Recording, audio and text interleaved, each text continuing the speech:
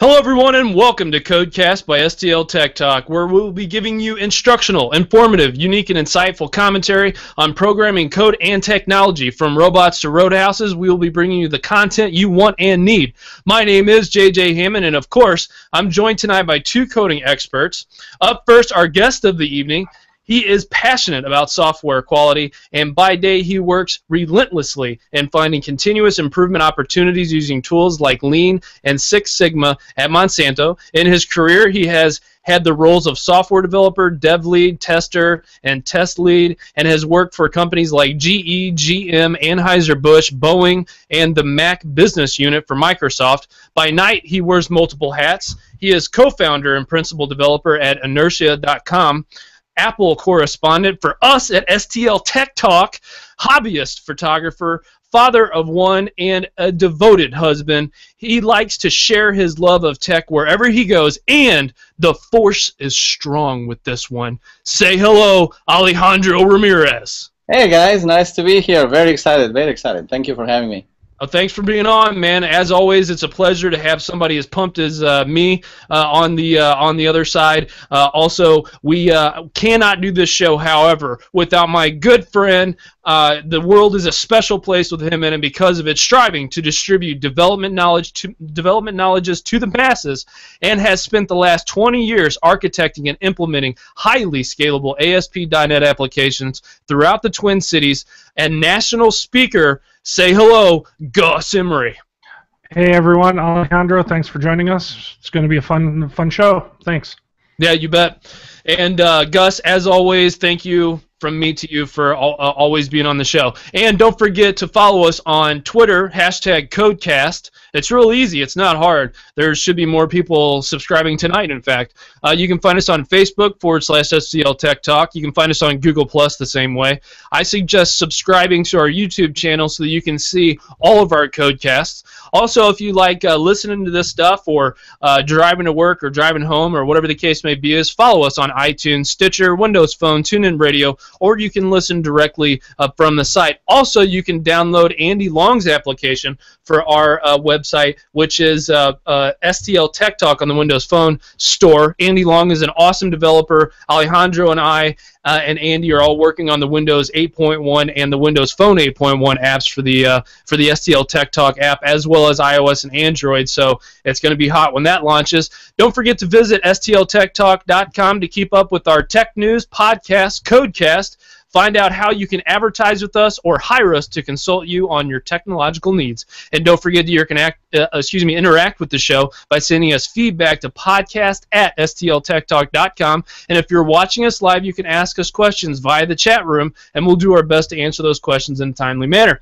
So without further ado, let's go ahead and get the show kicked off first with the question to Alejandro. What got you interested in technology, my friend?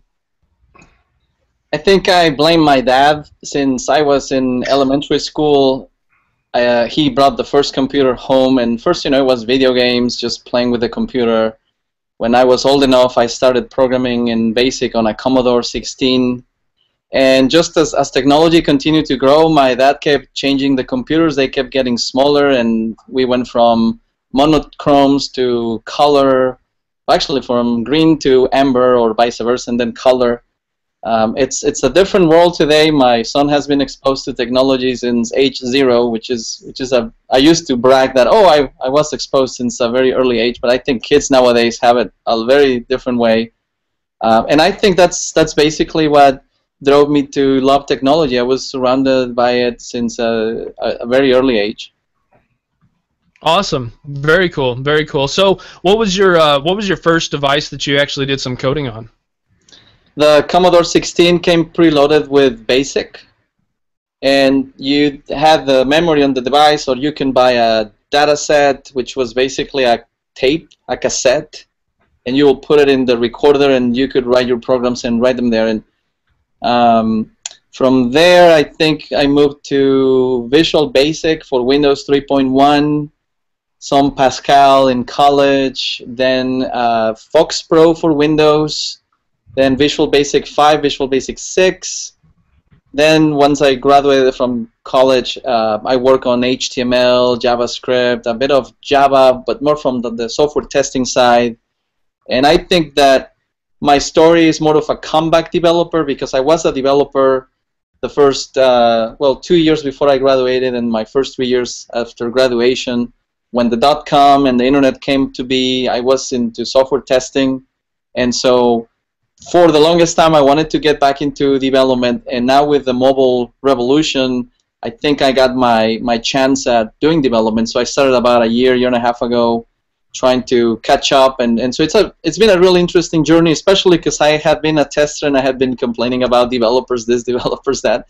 And now that I'm a developer again, I start seeing the things that I was complaining about that, well, now I think I know why they do those things. Nice. Well, there's a lot of knowledge here on the show tonight, as there is every show. But there's a lot that I want Gus to ask you from a developer perspective. Because you guys both spoke at last year's .NET St. Louis Days of .NET. So really curious, Gus, what's your question for Alejandro? Well, I'm going to start out with something that you just brought up. And what's the worst part of software testing to you? Writing test cases, I think that's the most boring task of being a tester. It seems like it's throwaway. The 8 or so many years that I spent going from junior tester to senior tester, I think that the part that I was always trying to find out how we could get better at was just all those test cases, because you wrote all these documents. In some places it was a Word document, some other places we were using Quality Center or Rational. And it just seems like we had to constantly go back to those, and there was very little dynamism on how to keep them up to date easily. They seem to sometimes be too strict, and this is of course waterfall and spiral methodologies. When Agile came to be, people started getting away from that, and it became more of a task where I started departing from testing, really pursuing how do I actually bring quality into software development. Testing does not bring quality. You're just lucky that you find bugs and defects in code. But the truth is that the defects are already there. You're just lucky to find them.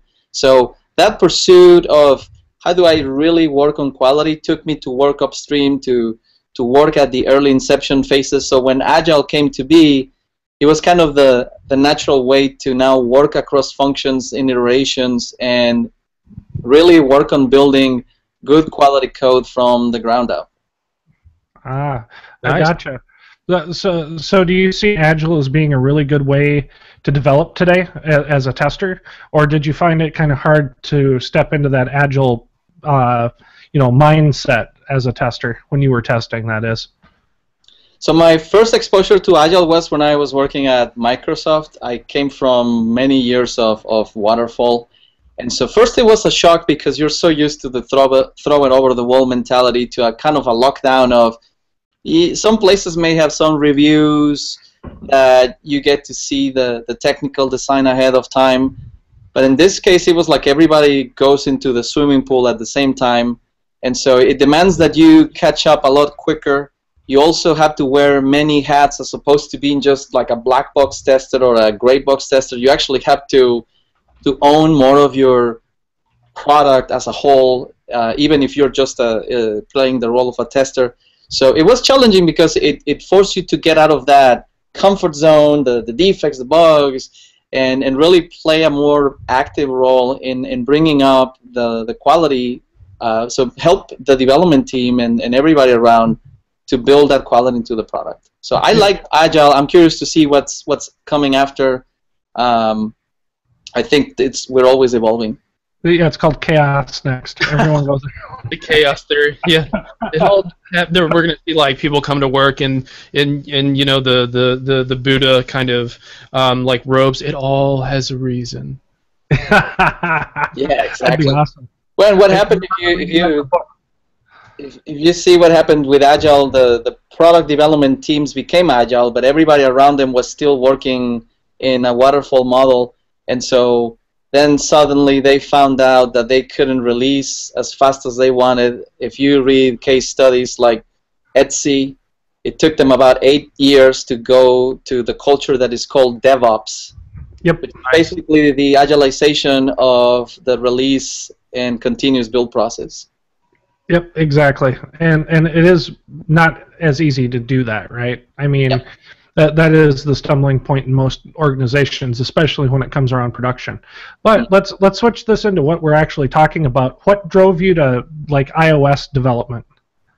Well, that's an excellent question because I grew up in a Windows house. My dad had Windows. Actually, we started with Microsoft operating system since DOS 5.0.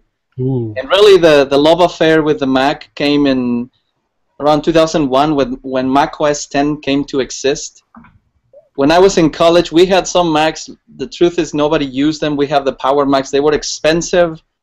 I didn't have one at home, so I tinkered with them a couple of times, but it wasn't just, you know, it was interesting, but there was not enough for me to do. All of the courses that we were taking didn't cover anything Mac. So when Mac OS 10 came to be, I had been exposed to Linux, so I like to think of Mac OS as the sexiest incarnation of Unix ever. And it's also one of the most user-friendly. I have played that with Linux, like I said, but it was really Mac OS 10 that caught my eye. The swivel iMac, if you remember, that looks like an R2-D2 head with a screen on top. I'm like, I have to have that Mac. And I went and got one and started just playing with it. And I tried looking into software development when I first opened Xcode, which came with the Mac in a separate DVD. That thing was just harder than, you know what, I was kind of like, yeah, I probably look at this in the future, but it was truthfully the Mac OS 10 operating system that got me there. For iOS, for the mobile platform, it was just kind of a natural progression because once you get into an ecosystem, you first start with the computers, then the first iPod came out. I bought an iPod. It was an 8 gig iPod, so it was kind of the first generation, and it plugged really nicely with my iMac. I was going to college for my master's degree, so I carried that as an external hard drive to save all my homework, and everybody in the university had Macs, so it was now, you know, there was a more modern version of Office for Mac, and then of course the iPod led to the iPhone eventually, and when I was working at Microsoft at the Mac business unit, I think all of this experience working with Macintoshes on the side and at home converted my wife to Mac. She's still a Mac zealot, if you will, probably more than I am at some point. And so when I applied for the job at the Mac Boo, it was just really cool that I got the job. It was just a whole other layer of learning about the internals of Mac. And that year, when I was there in 2007, that's when the iPhone came out. Everybody who was working on Office 2008, we all got a free iPhone as our ship gift. That'll work. Yeah, so and at that point, again, I opened up again Xcode and started looking at that, and I'll tell you more about that when I get into my presentation, but I was curious ever since to what it will be like developing, because I was a heavy Visual Basic developer, and I was kind of expecting that same. Just knows a thing or two about Visual Basic. Just a little. Yeah. For sure. Oh yeah. So now that you mentioned Xcode and Visual Basic and whatnot, why don't you give us a little bit of a background on Xcode real quick? Yep. Yeah. So I want to take half a step even back further because I actually facilitate a couple of study groups, and the number one question that people ask is, what do I need to develop apps for iOS? And believe it or not, if you want to do native apps, you need to have a Mac. And a lot of people don't expect that you have to have a Mac. In this modern day and age, you know, you can develop Android apps on Mac or Linux or Windows, and so I think people kind of were expecting the same thing. Unfortunately, Xcode, which is the main IDE to develop iOS apps, only runs on your Mac, and so you have to have a Mac. I run it on a Mac Mini. I run it on a MacBook Pro. It can get a little bit slow if you don't have a dedicated graphics card, but for the most part, you don't have to spend a lot of money on a development machine to make it run. Right. So that's kind of put it out there. You need a Mac. There are other ways. I'm not going to talk about those tonight. I'm going to go with the native code. The other thing that people think is that you need to pay money to develop. Well, Xcode is free. It used to come bundled in your computer. Now you just go to the App Store and download it. It's completely free. it has a simulator just like Visual Studio and Android development, the Android development environment. So you can develop your app and test it entirely on the included simulators, which have built-in simulators for both iPad and iPhone in the different screen resolutions and Retina and non-Retina. When you want to test in a physical device and when you want to publish, then you have to purchase an Apple Development Program subscription, which is $100 a year. And once you publish your app, if you want to keep your app on the marketplace, on the App Store, you have to pay those recurring fee of $100. Gotcha. Okay. Yeah, the language that Xcode uses is Objective-C, which is a subset of C. And the nomenclature, the syntax is kind of weird. And if you're used to other languages, I think this will probably be the one with the slightly longer learning curve, just because you have to get used to the strange method denominations and how you call things and how you use parameters in a function. But other than that, it uses primarily, it's built on the MVC pattern. So that's a very common pattern that I think started or got really popular with struts back in the early 2000s. And now it's pretty much built into everything. So that actually came out of Xerox PARC in 1979. So I mean that's how old that framework is. So wow. Yeah. How's that for a history lesson, fellas? Take note. I can share a slide in a minute if you guys want to see it. No, I'm good. I'm good. But anyway, enough about talking, Alejandro. Why don't you show us what you got? Show us what you're made of, Alejandro. Show us what you're made of. All right. So before I share my screen, I just want to tell you a couple more things about Xcode and iOS development in general. So it is all fully object-oriented programming. So if you guys, I know in our audience we have a lot of aspiring developers and young college graduates.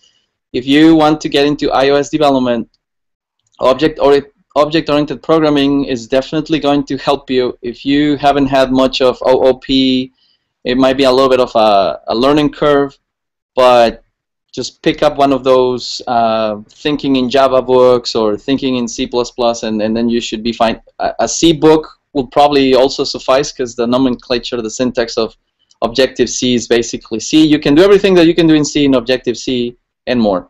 So very cool. Some of the highlights of iOS, as any other framework, you have multiple layers, and all of them are kind of a black box. You just tap into them to use different services. So this is very similar to any other operating systems like Windows or Android. So you can access core services. You can access a media layer to take pictures or play audio. You can also, of course, interact with the Cocoa Touch, which is the multi-touch, the motions, all of the image manipulation that comes with the interaction with the user. And like I said, it's built heavily on MVC. I'm going to show you a quick demo of what that looks like in practice. MVC stands for Model View Controller, for those of you who don't know. It's also called MVP for Model View Presenter. And what that means is three big components. The model is the logic of your app. It's not the look. And that basically means if you're writing a game, well, the logic of the game is your model. If you're accessing data, that's your model. The controller part, the C of the MVC or presenter, is that other piece that controls how your logic is presented to the user. And of course, the view is the user interface. And the nice thing about MVC, and I know I'm preaching to the choir to a lot of you, sorry for the history lesson repeat, but for those of you guys who are aspiring and those that are in your This is what we're here for, Alejandro. This is what we're here for, so give it to us. Give it to us. Come on. All right. So, sorry, I lost my train of thought. I was going to tell you on the MVC. So the nice thing of using MVC is that it really separates the three primary layers. So if you think about it, in iOS, you have the ability to build apps that are called universal, that basically the same app code can run on an iPad and an iPhone, and all you should have to change is the user interface, because of course in the iPad you have a lot more screen than you have on an iPhone. And so by using an MVC pattern, you can have your model being the same thing. You have the same game logic. If you're doing Angry Birds, you don't have to write Angry Birds just for the iPad and rewrite it for iPhone. So the controller is the piece that is going to control what, or designate, help you designate what goes where, which controls to render where, how to stretch on a larger screen.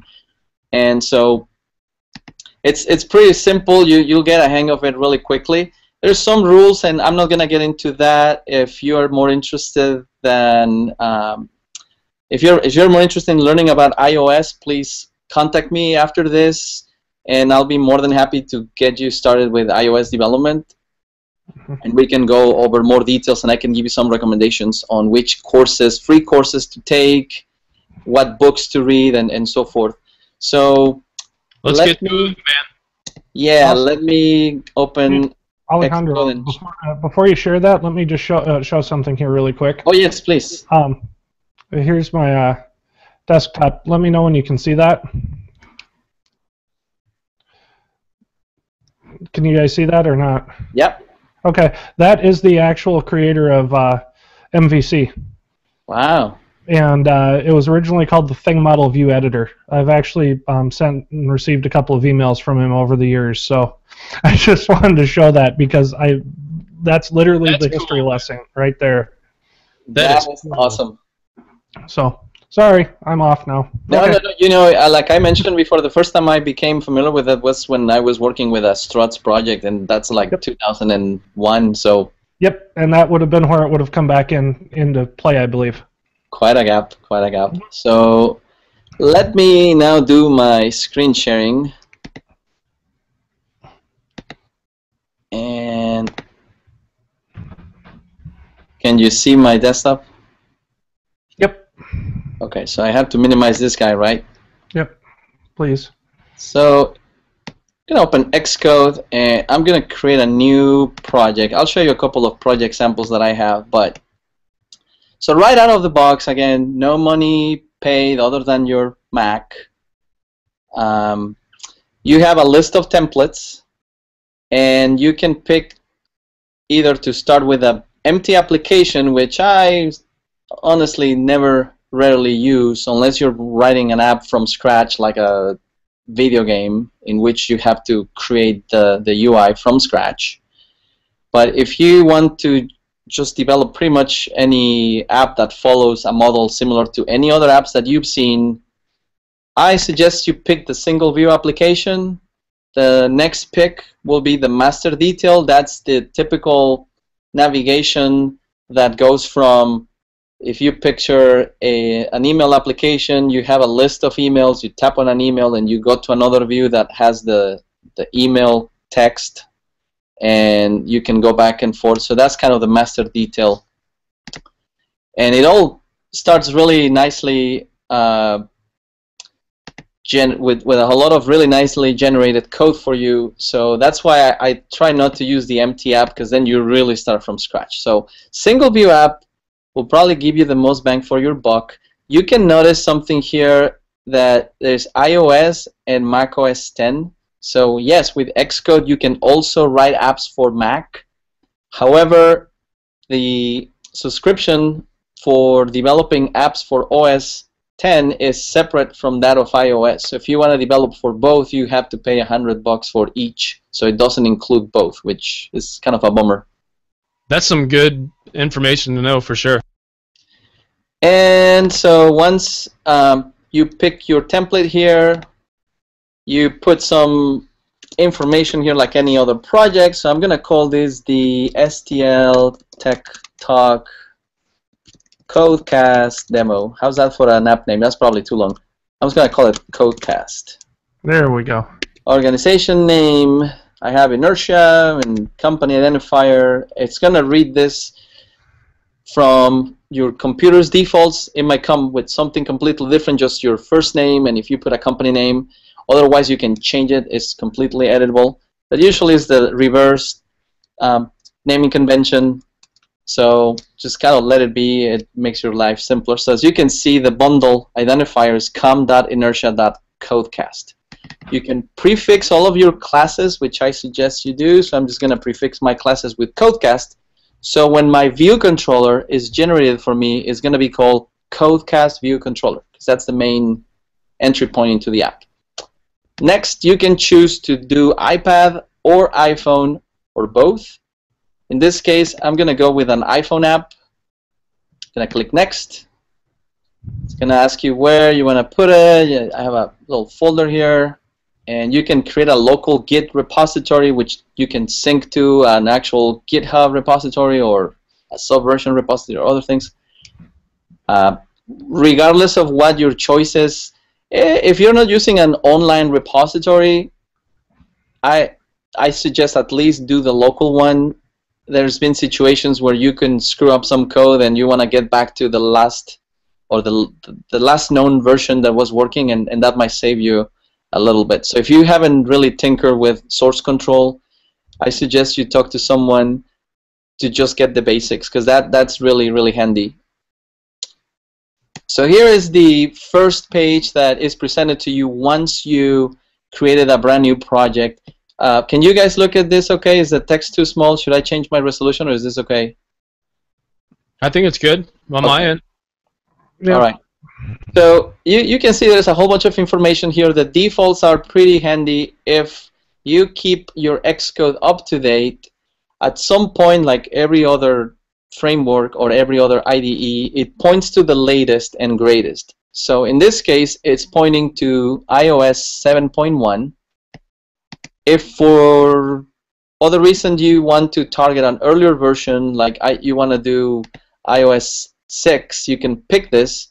Now, your compiler is going to complain about certain things if you're targeting an earlier version, so you may have to end up doing some checks like, oh, if it's iOS 7, then do this, or if it's iOS 6, then do that, because, you know, they deprecate or deactivate some methods and functions or change the syntax, and you have to make sure that if somebody is running one version of iOS, they don't get stuck because that piece of code is not going to work. So iOS and iPhone in general, people are pretty quick to adopt the latest version, so you're pretty safe if you just target the latest one. When there are major changes like from 6 to 7, from 7 to 8, there's a bit of a pause. People kind of want to wait to see that there's no bugs, but then they kind of jump in pretty quickly, quicker than most other platforms. So I'll say you'll probably be safe, so don't worry too much about that. Here, again, you can change that original option. So if you wonder, oh, but I wanted to do an iPad app, well, you can change it here. Now, it generated some code for you at the beginning, so you may have to do some other tweaking, but here's kind of like your project properties, if you will. And there's a lot more here once you read the documentation, then you can look at that. The most important part here, I think, it's the device orientation. So in this case, I am going to say that I'm going to leave it as is. It's supporting both portrait and landscape. And it gives you other options. You go up here to the project. Here's the target, because you can target an iPhone, you can target an iPad, and you're going to have multiple entries here. But here at the top, you can go back and make some changes for debug versus releases. This is probably more advanced, but let me get to the main piece. So on the left-hand side of Xcode, this is kind of like the project hierarchy in Visual Studio, if you have seen that, or in Eclipse. So at the top is your project name. So if you want to go back to your project properties and you were tinkering somewhere else, you can just click on that, and that's your project properties. Now, when we pick the class prefix, we call it CodeCast. So every file that was generated automatically for us is prefixed with that name. So you can see that we have an app delegate and a view controller prefixed with CodeCast. One of the interesting things of Objective-C and Xcode development is that the files are split into two, or your classes, excuse me, are split into two files. There is the header file that has all of your public interfaces, basically in a class of any kind, whether it's a controller class or a model class. This is where you put everything that you want exposed to interact with other objects in your program. The M file, which stands for implementation, that is where you put all of the logic that goes into that class. That's where you can put local variables, and in Xcode you call them properties, and you can have local properties, you can have public properties. Another thing that is really nice, this is the cake, and this is something that wasn't here at the beginning of time. Here's the storyboard.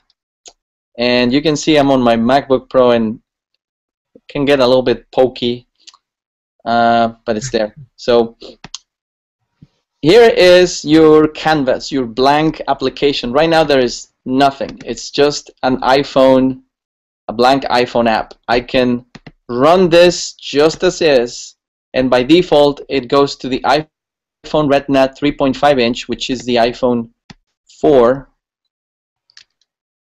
And here's the simulator, and there's my white nothing. And so I'm zooming in on the simulator, and as you can see, it looks more like an iPad than an iPhone. But if that's interesting. If I switch the simulator to a different device, I think some of them actually have the edge of the iPhone. Let me see if this is it. No. I guess it's because it's the Retina. Sure. Yeah, but anyway, doesn't really matter. What you really need to notice here with the simulator is you have some really cool operations that you can do on the simulator. Here's the simulator menus. So you can rotate the device. You can shake it. It doesn't shake but it simulates the shake gesture. And you can push the home button. So I can click back on my app and it goes back here, and I can rotate it as much as I want, upside down. And I don't have the upside down orientation supported, so when I go the other way, my app doesn't rotate. I think you've noticed that in some apps that certain orientations are not supported. So pretty straightforward. A couple of other really cool highlights and features of Xcode. You have this hierarchical view of your storyboard. So right now, right at this moment, the only thing that you can see here is a view, which is the main container. If I go back here and I start adding some objects, like let's say a button, and if you don't want to scroll through all of this, you can just search for a button, and I can just drag a button right here. And remember, this is iOS 7, so the interface is flat, so this looks like a hyperlink, but hey, it's a button. I swear, it's a button. And there's other really neat controls. You can add a table, and, well, I won't get into so much of that, but just for some eye candy, I'm going to just drag a couple of different controls. Here's a text field. Here is a slider and a switch. And so once I rerun this, it's kind of like Visual Basic. You just drag and drop, and it's all pretty much ready for you to do anything. Here's my keyboard. And the nice thing about this keyboard is you have to programmatically get rid of it. So now I'm stuck with a keyboard that won't go away. So you get the idea. So I'm going to exit for now. I'm going to leave it here. I'm going to get rid of this guy because I don't want to get stuck with that text while I do the demo. So just like every other IDE, and again, the biggest change I think is that now it's the easiest time to build apps for iOS. This graphic user interface used to be a separate app code called Interface Builder. Now it's all built into a single app called Xcode. But in the past, you had to open a separate app, do all of your UI, and then come back here. So that was kind of a pain and quite a bit confusing, actually. So now I can just select, let's say, this button and go here to the properties, and I can change the text size and the font. So if I want to make the text bigger, I have to make my control bigger too, because the text is now a lot bigger. So you can change the text color, and it gives you all of the system colors, because the iPhone has themes or pre-built-in system colors rather. So now it's black. You can just put it back to the default of blue. which is the iOS 7 user interface. That, of course, is just a button, so that's very simple. The thing I wanted you to see is that now that I have the hierarchical view on the left, I see that there is a button underneath there. So let's make it a little bit more interesting. So I'm going to look for a navigation bar. So if I drop this at the top, now I have a title for that window, which is called CodeCast main page. And I can also put a little button there that does something like, I don't know, save or whatever you can picture. Nice. Just seeing how the app is starting to take place. There's also a toolbar that goes at the bottom. And I have to, if you get into this pickle where, oh, I cannot select my button, you just go here to the hierarchy, pick the button. I'm going to move it to the top of all of the other navigation elements so I can drag it. I think that's not what I intended to do. Okay, undo. Alright, button. Where did my button go?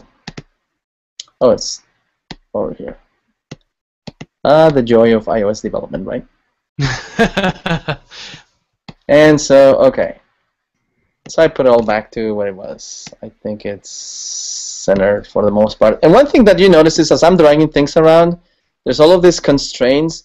So this, if you want to get your app published, Apple is very picky about leaving enough space for things, making buttons big enough for a finger to press on them. So as you're dragging things around, if you're cramming your UI with a lot of stuff, just kind of look for these constraints as you start dragging things around. Just look at where it says, hey, you should probably stop right here. Well, yeah, I don't want it to overlap with the border, so I'm just going to put it down here. But I don't want to go past this because Apple may say, you're doing bad design. And they're famous for being picky like that. So just some of the things you want to know. This is pretty handy. Like every other place, you can Control C, Control V, just paste controls and create as many as you want if you already configure things. So it's pretty simple to use. And now, as you can see, I have all of these items here. You can do multi-select, and I want to delete them, or oops, Control C, don't delete. So this is starting to look a little bit more interesting, maybe. How about I want to look at the code that is inside here to make it do something, like if I press the button, can I make it do something interesting? So here is one of my favorite things of Xcode. I'm going to have to make this a little bigger. And the top, you see this little butler-like icon. That's the assistant editor. And that's really your best friend. Whenever you select something on this left window, because what you really have is a split window of two elements, whatever I happen to select on this window, the assistant is going to try to find the matching code for that piece. So in this case, I have the view controller, and it picked automatically for me the CodeCast view controller implementation file. So I can start just coding right away. Now, if on this side I want to change to the header file, I'm going to pick the header file of the app delegate. The right side automatically chooses the counterpart of the implementation file. So again, pick the header file on the left, and it chooses to show me the implementation file on the right.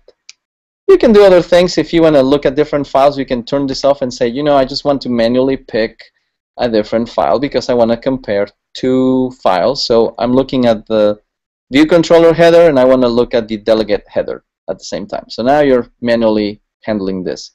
So very handy feature to use. When you get tired of this guy, just go back here to this upper section, and you want to work on one window at a time. Maybe you're working on your storyboard, and the storyboards can get really complicated as you drag a lot of windows. Then that's going to start happening. So let's add another view, which is kind of the big next frontier that, oh my god, I have my app in one window, but I want to do something else. So I'm going to show you really quickly how to drag another view, and navigate to the other view. And that, I think, solves 80% of your starting problems with iOS, and that's the biggest takeaway of tonight. You already saw how to drag controls, how to name your app, how easy it is to lay things around. So now here's the biggest frontier. Let's look for a UI view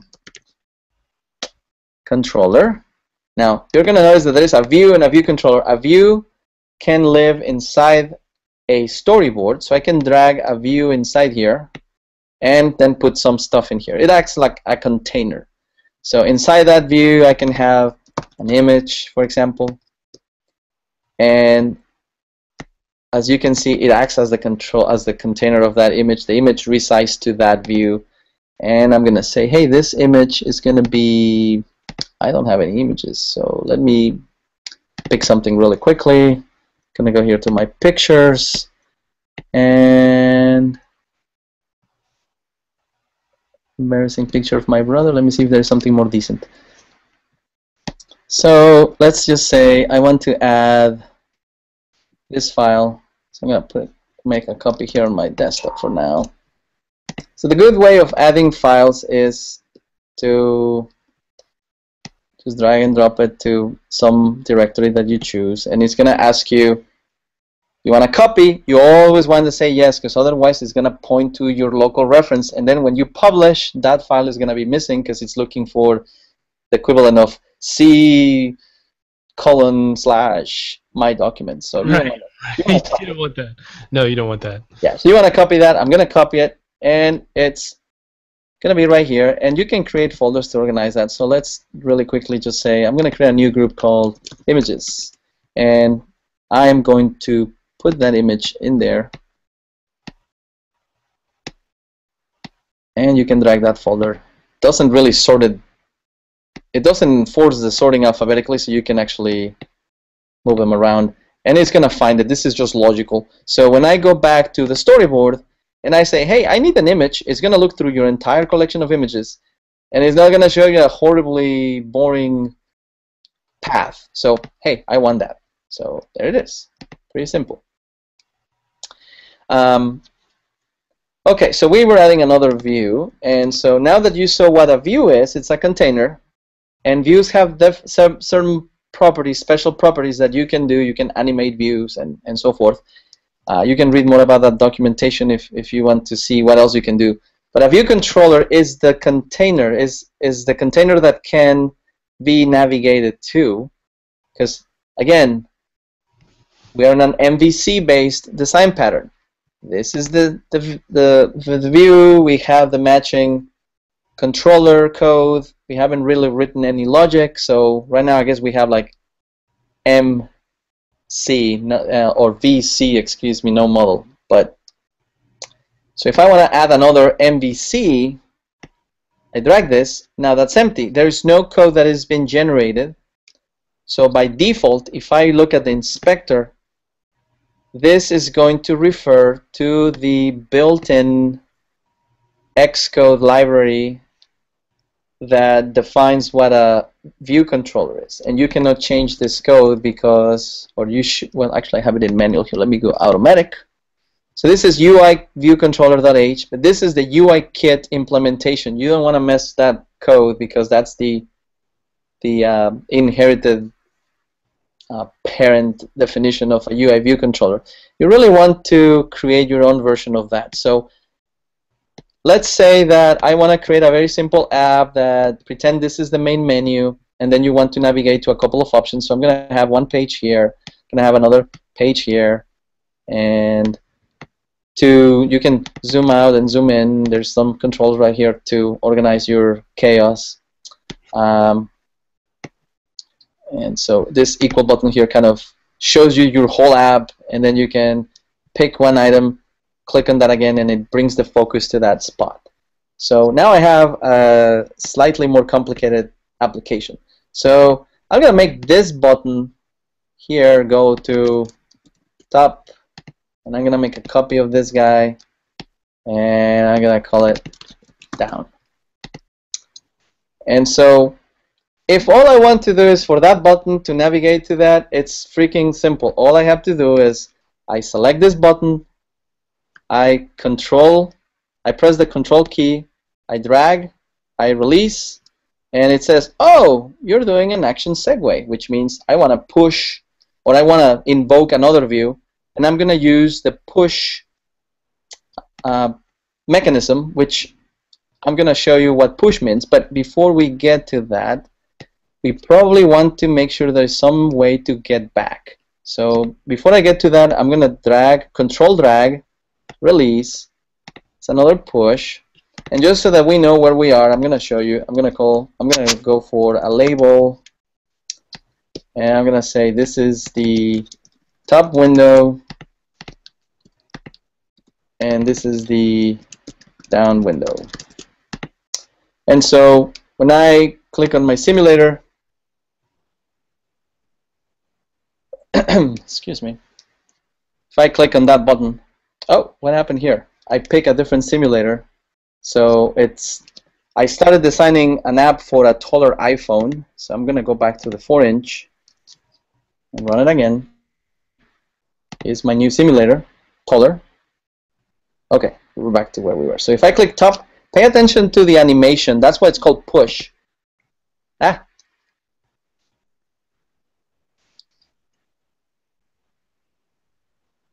Okay. Yeah, I skipped that step. I apologize. Let me go back.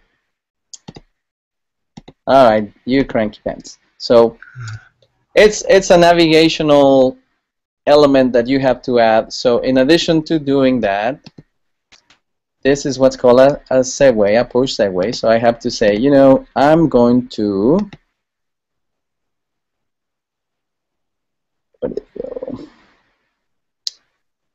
Product.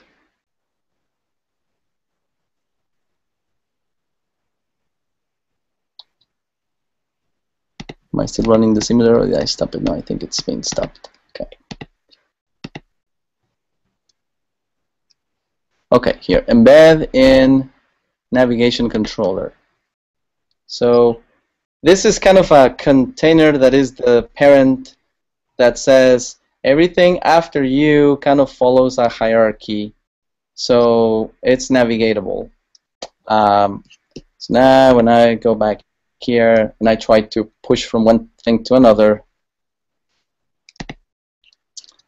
I get this navigation for free.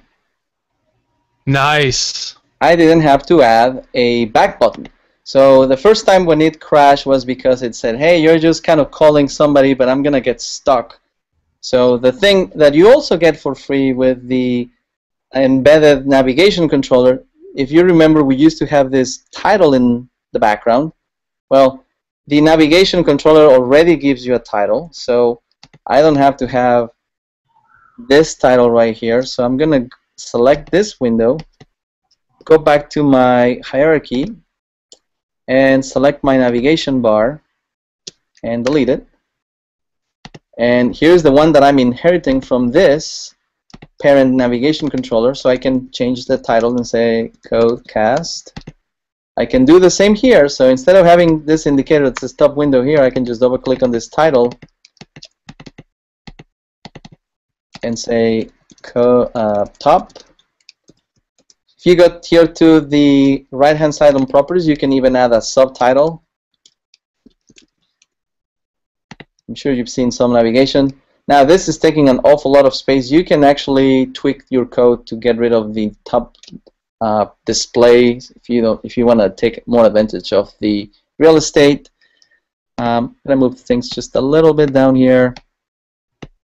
And here, same thing. I'm just going to call it below, not down. And all right. So that's a pretty simple way of building navigation. And really, because you get all of those elements for free, you don't have to figure out how do I get back from here to here, how do I do all of the navigation, because when I just click there, I get this navigation back. And as you can see, it's called push because it's pushing it to the side. On the iPad, you have other options. You can put screens on top of other screens. Where the background is kind of ghosted, so to speak. Yep.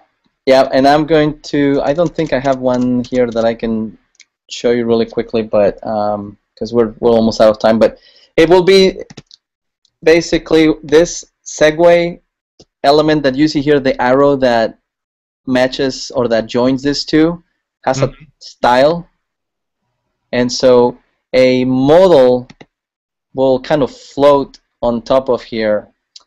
In the iPhone, it behaves a little bit strangely.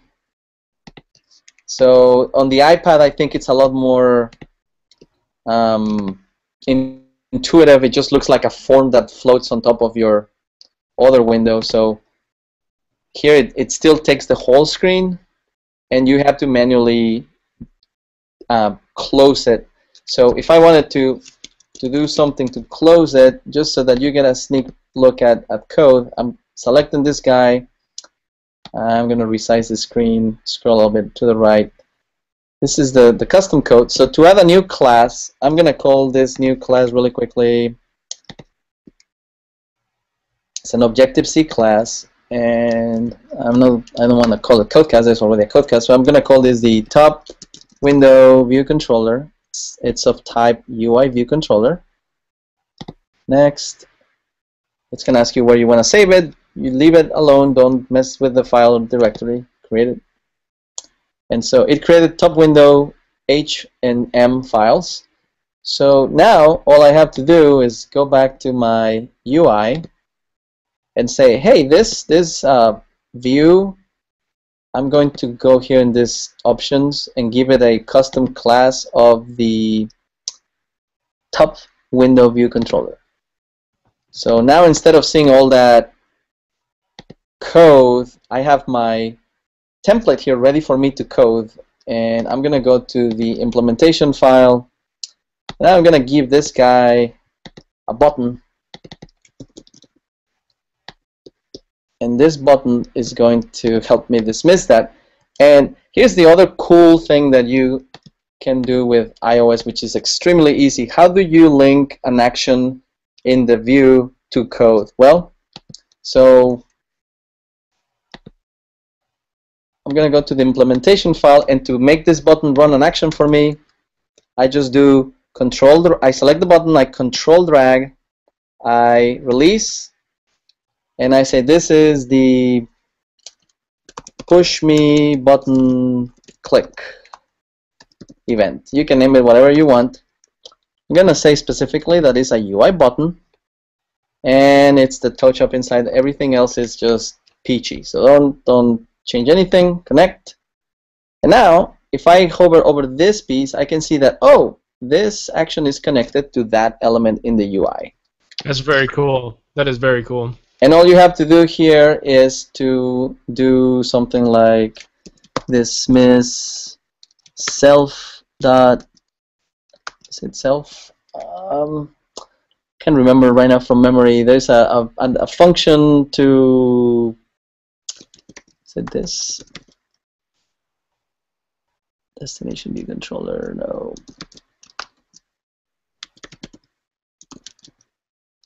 I'll have to remember. I think you call a superclass to dismiss this, but let me find an app that I'm working on just to give you an example of something that looks a little bit nicer. But here you can write any type of code just to give you an idea of what Xcode syntax looks like. So if you are writing a method for, let's say you want to change the text of that label. So to be able to change properties on an element, I have to go to the header file and turn this into an outlet, which means it's a object in the UI that can receive or that can be talked to. So same deal, I control drag, and I'm gonna call this the label. Next. I gotta say that's pretty neat from a UI standpoint, being able to kind of have that. Reminds me a lot of Visual Basic. Yeah, exactly. So now I have a public property called the label, which is an outlet, which means I can talk to it from my controller class. So if I go to the view and I say, hey, when you click that button, what I'm going to do is I'm going to say, I think it's self. I always confuse self in this because I switch back between C# and Objective-C. the label dot text equals. This is the normal nomenclature that you find in every book for every other language. So they're like, oh, that's Objective-C, haha, piece of cake. And well, to do this, you'll have to go to a strange way of calling string formatting classes. So instead of that, I'm going to use the fancy iOS Objective-C syntax, which is I'm going to call a method on this object, and it's going to be set text. Actually, self dot the label dot text, and I'm going to say this is equal. So Gus, while he's typing this up, what kind of experience do you have with Xcode, or have you messed around with it very much? I know we haven't talked about that at all before. I'm just kind of curious to get your thoughts on the editor. I haven't touched it at all, actually. The editor looks kind of interesting the way it's divided. Definitely, you'd have to have a high-resolution monitor like a Retina to be able to have everything on the screen. I can tell you that much. But it does remind me quite a bit of C# or C. So. Absolutely. Okay, so I did a quick text. I'm gonna make this size of this label a little bigger, and so just kind of revisiting here. So because everything is an object in Objective-C, I'm prefixing the string that I'm assigning to the text of this label with an ampersand, which is basically creating an object on the fly. Now, if you wanted to concatenate two strings, let's say we have ns string, and it's a pointer to a string. I'm going to call this the first, and this is equal to uno, and then you have, and it's giving you a warning. This compiler nags you like crazy. It's like, hey, you have not used the variable first. Yeah. Give me 1 second. I'm in a demo. And a string, and it has code completion, so pretty handy. You just press tab, and I'm gonna create one here called second equals second. And so you say, well, do I just do uno plus second? Not quite. What you have to do is kind of something like, you say ns string, and I'm gonna call a class method called string by actually, where's my string? Well, this is a string, so I'm gonna say string by appending string, and so I'm gonna append first, and what's going to happen is every time I push that button, it's just going to keep appending text to that. So it's just going to go, oh no. So it's kind of there's some weirdness on in here, and of course I probably messed something up, but I was just showing you nomenclature. Don't worry too much about syntax right now, but I think I've been spending too much time with JJ coding in C#. Let me open a project that I was working on most recently. This is the Xcode version or incarnation of my Windows Store app, coming soon, hopefully. And so I have, as you can see, quite a few windows showing up here. Very cool. I like that view. That's really neat. I like that a lot. Yeah, I do too. And so once I start playing here, I can select different items here, so you can change properties of these buttons, and these are controls. This is work in progress, so not a lot works here, so don't hate me. If I go, then it's supposed to, I have this overlay that I can dismiss. It's kind of like a tutorial, and then you can start learning music here. And you can do certain, you're going to be able to do really interesting things, and you go to this other view. This is a tab controller, so you have multiple views within one container, and again, you get a lot of the navigation for free, etc., etc. So, quick sneak peek on code. If you're just curious, there is the case nomenclature. I was particularly just interested in showing you one thing before I finish, because I think I'm probably a bit over time. Just to give you an idea, when I click on this Go button, if I want to see, it's automatic. Oh, yeah. That's one thing to be careful. Sometimes you click on this guy, and if it's not fully in focus, you don't get the automatic to recognize which class you're talking about. So you have to make sure it's kind of like fully here to be able to look at the right class. So this is the settings view controller, and okay, so this, as you can see, I have one action linked to multiple buttons, and I just look for a certain attribute when I press on that button to detect it. So how do you link multiple things? Well, you just continue control dragging on top of this function, and it links it. Yeah, I like that. Yeah, I think that would be a useful function for sure. Now, when I am going to go to the next view, and I'm going to hide the outline by clicking here, and I'm going to, if you see these three buttons here, I'm going to hide also the leftmost element, the rightmost element. So I'm now working on a fully maximized window. So if I want to change the behavior when I go from this view to this view, the segue has some pre-built events or methods like prepare for segue. So because this window can go to multiple views, you can actually look for, hey, which segue are you trying to invoke? Oh, start game. Well, when that happens, you can actually send some data over there. Like in this case, which flashcard sets did you pick? Right, do you want to choose from? Right. Yeah, and so when you land on the other view, you can send all of that data. So pretty cool. It's really similar in some ways to working in Windows store app development. The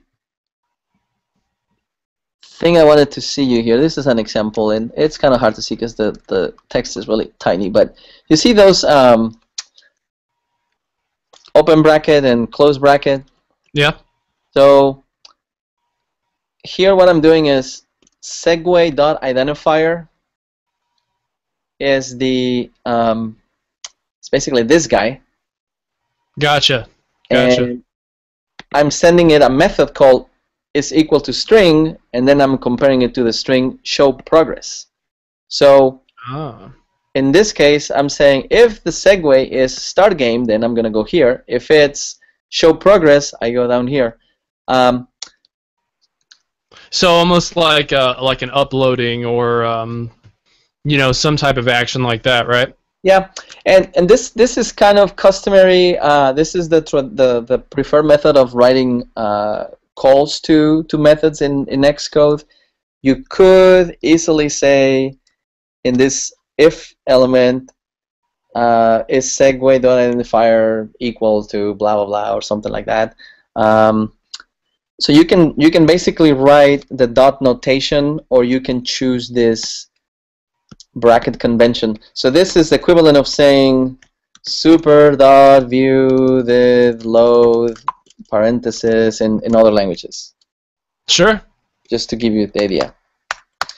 I'm trying to find one that has some funky, just last thing I promised, just some funky parameters. And let me see.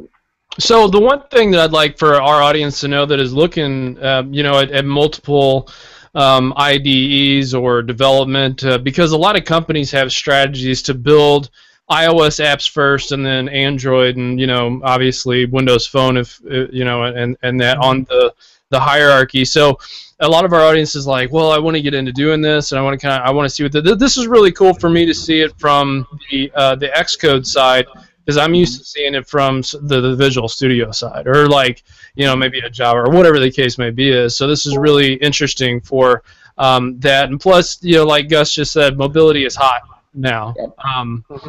Yeah. So So okay, this is the last thing that I wanted to show you. And like I told you, when you're talking about mobility, it has really come a long way. I mean, the first time I sneak peek into this, which was in the early 2001, 2002, it was just so much more difficult because the UI stuff was separate, so it was really hard to visualize the app as a whole. And I think now you have this seamlessly integrated experience where you're really just working here, and everything you do is here, right there, and you can work really fast. So here's really quickly a sneak preview onto what does a method definition look like in Xcode with parameters. So in this case, this is an initializer called init with card count, colon, and then you have the variable type, which is an integer called count. As you can see, there is no parentheses. Parameter 1, type, name, comma, parameter 2, name, comma, blah, blah, blah. In this case, you use this init with card count, colon, using deck, colon, with how many matching cards, colon. So if we want to see what that looks like when you invoke it, let me go back to my main page and search.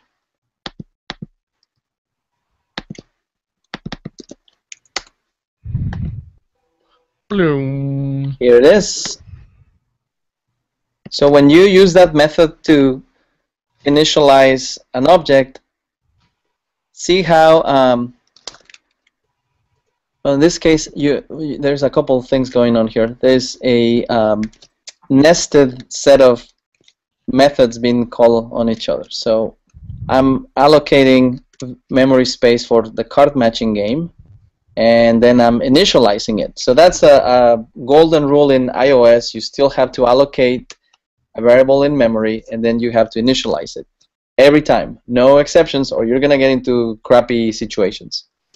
That's a lot more lower level than what you probably get with C# and other higher level languages. But they have managed to not force you to do manual disposal of your variables. Xcode has reference counting, so as soon as there is no reference to your object, Xcode just gets rid of it. It's not garbage collection, it's actual smart reference counting. Nice. And so here basically what we're saying is, I could just write this method like this in one line. It looks a hell of a lot more complicated because it's like, what? Init with card count, and this property, looking at the buttons. And just to give you an idea what I'm talking about, here's the app that I'm running. This is another app that I wrote when I took a class. It's a card matching game. So it initializes all these cards so you can play a matching game. You can learn how to build this app if you take the free Stanford iTunes University course.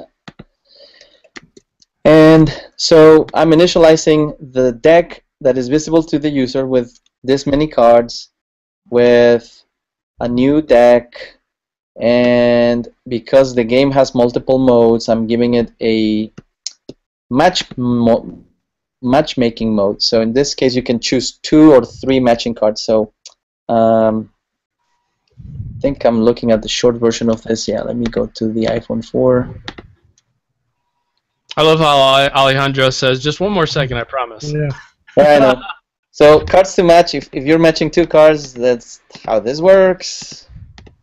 If you're matching 3 cards, I'm going to deal this game again. Now you're playing a 3-card matching game. Very cool. And that's really neat. So let me undo this. See how much nicer it looks if I just align it. And when you say enter, it automatically aligns the columns. So nice. Yeah, it looks pretty neat. I think C# and Visual Studio kind of do things like that. But so that's a super fast overview of building an app. And I could go on and show you more cool things, but primarily Xcode has become a lot easier and a lot less challenging to use. So let me switch this off and get back to you guys. Awesome. So, Gus, after seeing some of this stuff, do you have any questions for Alejandro? Not really. It seemed pretty straightforward. I like the way that the IDE allowed you to click and drag and and actually can bound stuff automatically, because Visual Studio doesn't quite do it like that. I mean, it does do it to a point, but I like the way that the IDE is set up. I think it's kind of cool. But I do understand how I've heard multiple people tell me that Objective-C is kind of C, but not really, and it does look quite a bit different. That's the biggest thing. Yeah, the syntax is definitely one of the things that will kind of throw off some people of balance, because they're so used to the dot notation and the brackets here. You don't have to use them. You can, instead of saying object.property equals this, you can say object.property execute this set method something. So Apple recommends that you stick to the brackets and you only use dot notations for local variables and local property instances. It's just so that you recognize one thing from another. It takes a little bit to get used to, but I think with practice you kind of get the hang of it. And Alejandro standing behind you going, "Come on!" That's right. That's called extreme programming. It's extremely annoying. Yeah. There you go. So Alejandro, what do you like? What we asked you a couple of questions at the beginning of the show here. So what? I'm just going to go ahead. What do you see the next technological niche being? What do you think is going to be the next hottest thing for people to start coding towards and working towards, because Gus hit on it earlier. He didn't say it, but I said it for him. Kind of this mobility is just so huge right now when it comes to developing applications. A lot of people are going to conferences, and that's one of the number one questions they ask is, how do I do this? How do I do this? How do I do it? And mobile. So, what do you see the next niche being? I think it's the return of the thin client. I think that it's kind of ironic. The more powerful devices are coming, the dumber they're getting too. I think everything is going to cloud storage. It was shocking when the solid-state drives first came, because they were so small. It's like, hey, here's a super fast drive, and you can get it with 32 gigs or 64. So you're like, really? They fill up so fast, right? Right. And so there's all this like the Surface Pro 3. That thing is so thin. The MacBook Pro Retinas, they're so thin, and you cannot really upgrade as easily or as cheaply as you were used to. And the more portable they become, they're losing the keyboard. They're going more to touch. They're getting more. They're leveraging other services as opposed to having everything here, so that you can have more battery power. And they're getting to the point. You've seen it with OneNote and Office 365 primarily. You can just go from one device to another, no matter the family, and open the same file, share it, edit it, create a new one. So I think like Bill Gates said just recently, I think we're really living the end of the PC era now. It's the post PC era. Okay, cool. Well, that's one of Gus. Do you have any final thoughts that you want to share with our audience on this this wonderful yet a little unusual, because we're so used to dealing with Windows development stuff episode? Well, actually, I'm glad that we're out of Windows. I want to showcase any technology that's out there, whether it be Unix, Windows, Mac, iPhone, Android, whatever. I'm perfectly okay with Java and .NET. That being said, even Adrenos and all those. Yes, definitely. Any type of programming that's out there, I'm cool with, even if it's a Lego bot. From robots to robots, that's what we do. So, that being said, I'm glad that Alejandro was on and actually showed some Xcode, because I've actually wanted to look at it, and I haven't had the chance to be able to do that. So that's awesome. Absolutely. Yeah, if you want to get started, Gus, and you have any questions, just know where to find me. Yes, I do. I definitely do. He's Part of the family. Well, that wraps up the show. Again, you can follow us on our website at STLTechTalk.com. You check us out underneath podcasts. We're actually going to be changing stuff a little bit up around on the site to where we're going to have a developer section, and that's going to encompass our CodeCast and some events that we're going to be having coming up. Gus, you wanted to announce, go ahead and announce some upcoming events that you have. Well, first off, next week we have Don Felker on. He's an Android developer, like open source enthusiast. I'm not sure what we're talking about, but I'm sure it's going to be very interesting. And after that, you guys can actually find me at CodeStock July 11th and 12th in Knoxville, Tennessee. So I'll be down there doing a talk or two with quite a few of the speakers from KCDC. So awesome. Come on out and say hi. Yeah, we'll see if we can make it down there for maybe that one too. It's not too far away, so yeah, that's definitely a possibility. Sure. So, with having said that, we can't thank you enough again, Alejandro, for being on the show. We are going to be having a podcast tomorrow night with just the STL Tech Talk group for our normal STL Tech Talk podcast. It's our last Thursday. We're going to start moving the shows to Tuesday nights instead of Thursdays. But we're also going to be announcing our new STL Tech Chic website. That's STL Tech and then CHIC.com. That's going to be live June 1st. So be looking out for that as well. That's going to be our Women in Tech section, which I think a lot of people are going to be really excited and happy with. And go ahead and send us feedback and tell us what you kind of expect out of a site like that, and I would greatly appreciate that. So having said that, guys, thank you so much for being on the show. From the entire STL Tech Talk crew, good night and good coding. We're out.